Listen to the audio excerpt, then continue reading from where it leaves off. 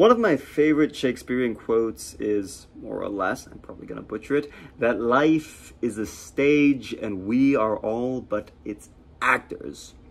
Which I think is a really cool idea because it recognizes that this world, this spheroid, oblate spheroid that we're, fumbling around all the time, that it is the stage that we get to exist on. And we, on the stage, get to choose how we participate. Sure, we may have actors coming from stage left, interacting with us in a scene, and then leaving forevermore, heartbroken or inspired, you never know. But the beauty of all of this is that we, as actors, get to choose what scenes we're going to participate in, how we're going to participate in them, as well as what our wants, desires, and the why behind why we do what we do.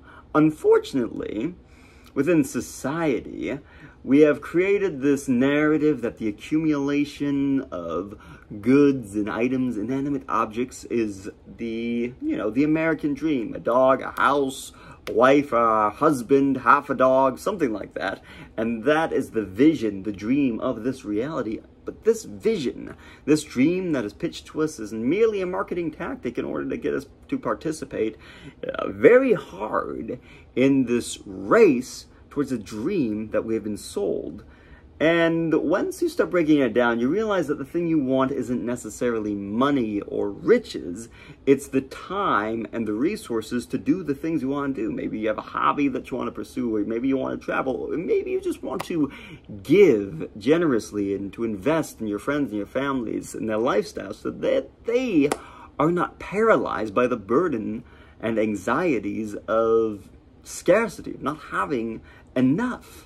Maybe just putting food on the table for somebody who's been starving, or giving somebody a little extra tip so that they have the ability to do the things they want to do.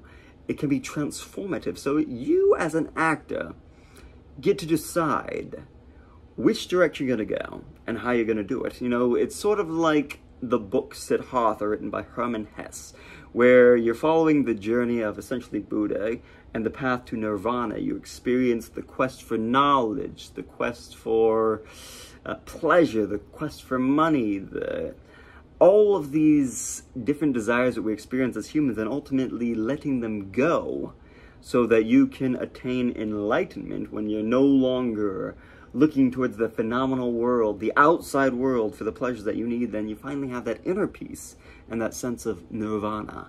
So, rambly time, Daniel doing, excessive, going on and on.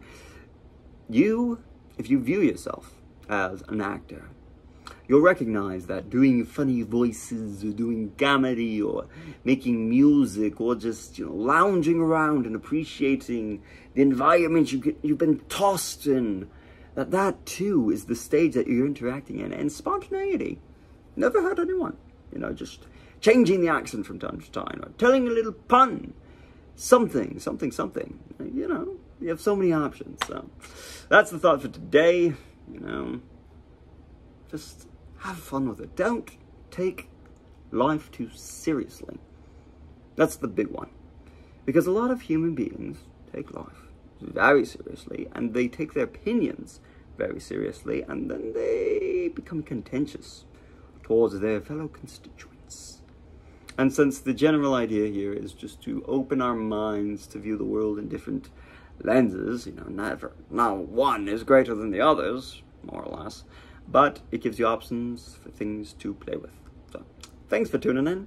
Hope you have a lovely night. Toodles.